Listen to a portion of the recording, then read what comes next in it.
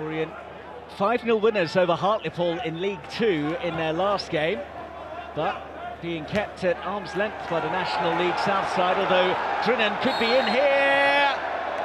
Not far away.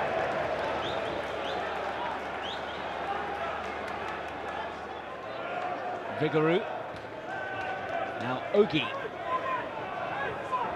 Allowed to advance, Ogie.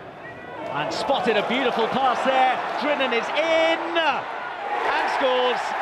Hat-trick in his last game, and he's opened the scoring after 24 minutes this afternoon.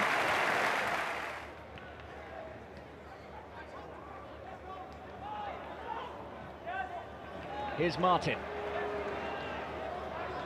Looking for options. Martin finds one in Polion, and Polion on the turn! Almost an equaliser for Ebbsfleet. Who knows how close that was?